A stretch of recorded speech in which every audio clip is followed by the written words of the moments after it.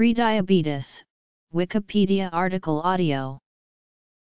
Prediabetes is the precursor stage before diabetes mellitus in which not all of the symptoms required to diagnose diabetes are present, but blood sugar is abnormally high. This stage is often referred to as the gray area. It is not a disease, the American Diabetes Association says. Prediabetes should not be viewed as a clinical entity in its own right but rather as an increased risk for diabetes and cardiovascular disease. Prediabetes is associated with obesity, dyslipidemia with high triglycerides and/or low HDL cholesterol, and hypertension. It is thus a metabolic diathesis or syndrome, and it usually involves no symptoms and only high blood sugar as the sole sign. Impaired fasting blood sugar and impaired glucose tolerance are two forms of prediabetes that are similar in clinical definition but are physiologically distinct. Insulin resistance, the insulin resistance syndrome, and prediabetes are closely related to one another and have overlapping aspects. Classification. Impaired fasting glucose.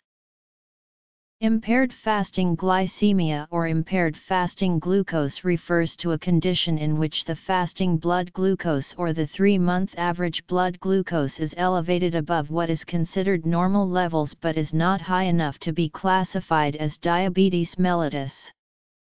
It is considered a pre-diabetic state, associated with insulin resistance and increased risk of cardiovascular pathology, although of lesser risk than impaired glucose tolerance.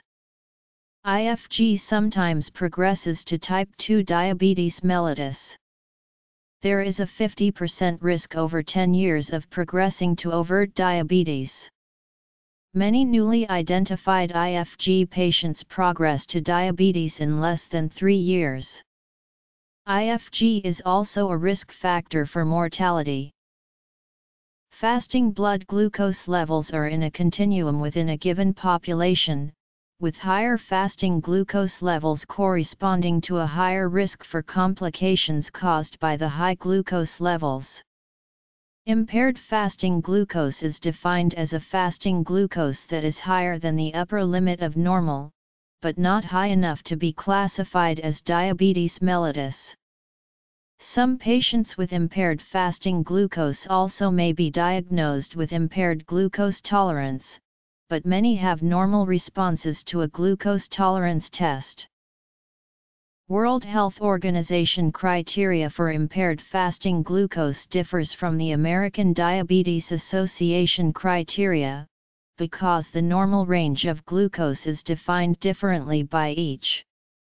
Fasting plasma glucose levels 100 mg/dl and higher have been shown to increase complication rates significantly, however, WHO opted to keep its upper limit of normal at under 110 mg/dl for fear of causing too many people to be diagnosed as having impaired fasting glucose, whereas the ADA lowered the upper limit of normal to a fasting plasma glucose under 100 mg/dl.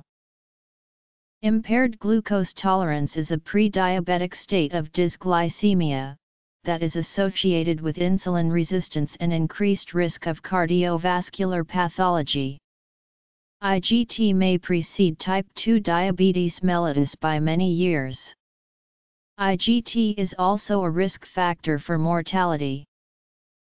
Prediabetes typically has no distinct signs or symptoms except the sole sign of high blood sugar.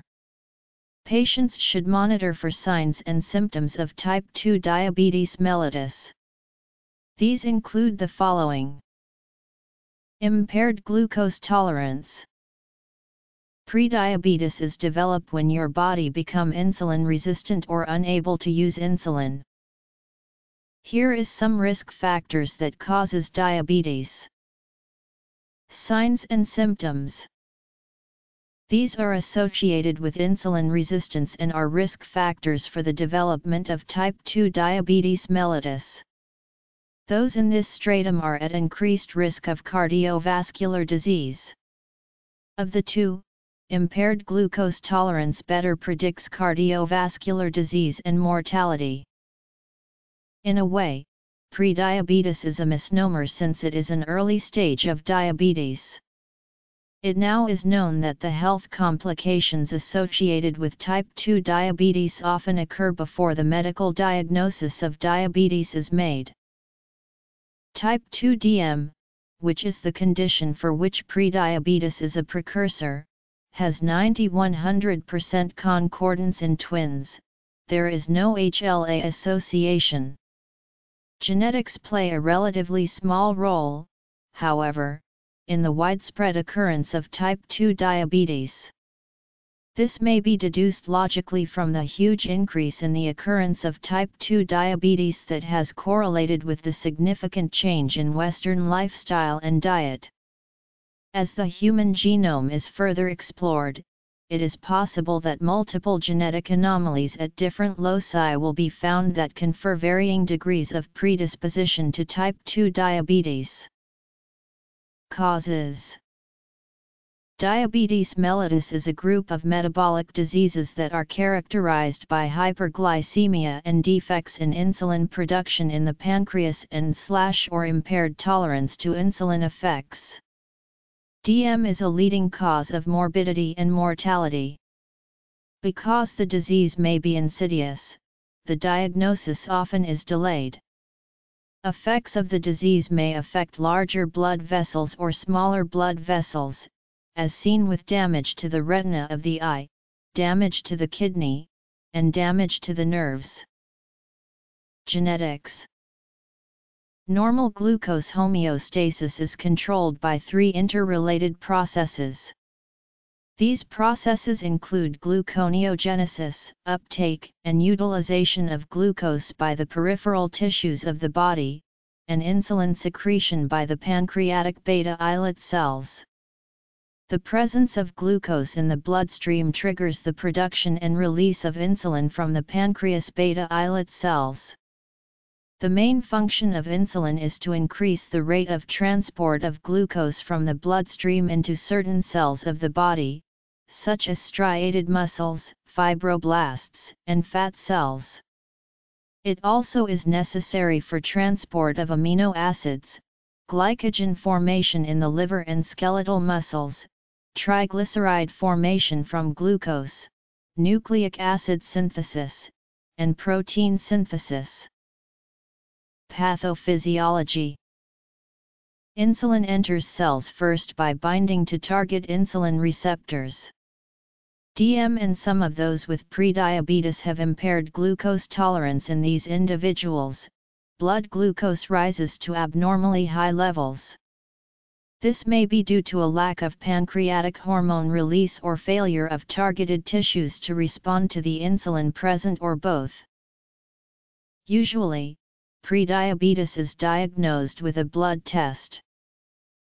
Diagnosis: Glycated hemoglobin is, however, of questionable accuracy, and while fasting glucose can indicate the diagnosis when positive, if it is negative it is not very accurate.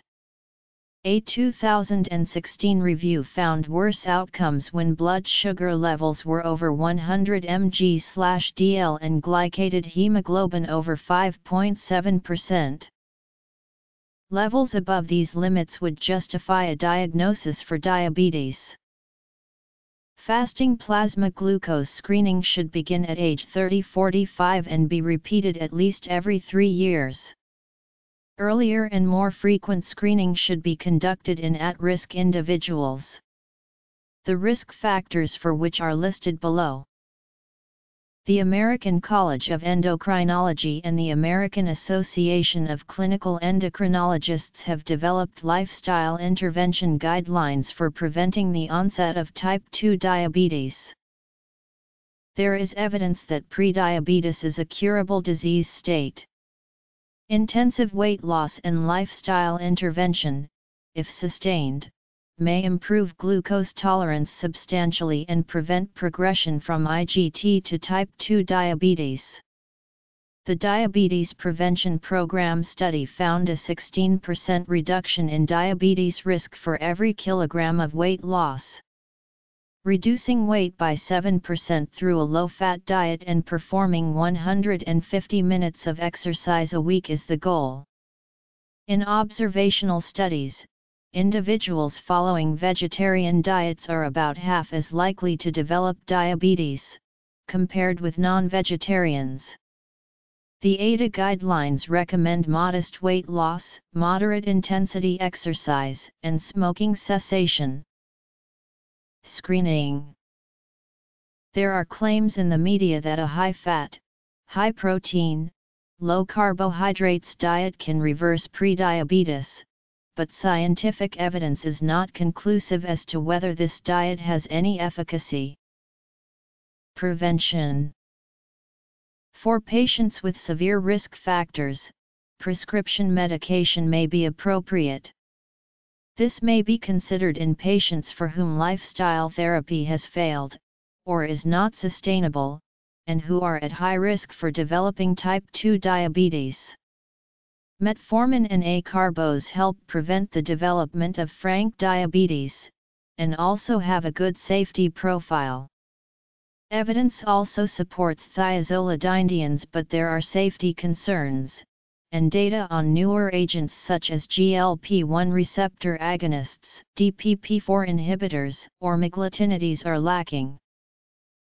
WHO criteria: fasting plasma glucose level from 6.1 mol/L to 6.9 mol/L, ADA criteria: fasting plasma glucose level from 5.6 mol/L to 6.9 mol/L. The progression to type 2 diabetes mellitus is not inevitable for those with prediabetes. The progression into diabetes mellitus from prediabetes is approximately 25% over 3 to 5 years. Studies conducted from 1988–1994 indicated that of the total population of U.S. in the age group 40–74 years, 34% had IFG, 15% had IGT, and 40% had prediabetes. 18 million people had type 2 diabetes in 2002. Constant hunger, unexplained weight loss, weight gain, flu-like symptoms including weakness and fatigue, blurred vision, slow healing of cuts or bruises, tingling or loss of feeling in hands or feet, recurring gum or skin infections, recurring vaginal or bladder infections, high body mass index result. The incidence of diabetes is growing. In 2014, 29.1 million people or 9% of the U.S. population had diabetes. In 2011-2012, the prevalence of diabetes in the U.S. using hemoglobin A1C, fasting plasma glucose or the 2-hour plasma glucose definition was 14% for total diabetes, 9% for diagnosed diabetes, 5% for undiagnosed diabetes and 38% for prediabetes. Management. Prognosis. Epidemiology. Family history of diabetes, cardiovascular disease, increased triglycerides levels, low levels of good cholesterol, overweight or obesity, elevated blood pressure, elevated fasting plasma glucose, women who have had gestational diabetes, had high birth weight babies, and or have polycystic ovarian syndrome. Fasting blood sugar level of 110 to 125 mg/dl WHO criteria, 100 to 125 mg/dl ADA criteria.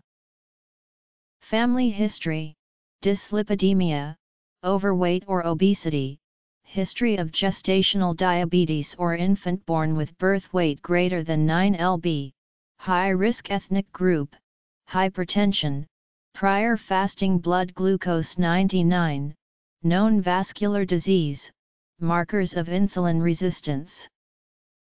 Healthy meals, physical exercise, reducing weight by as little as 5–10% may have a significant impact on overall health.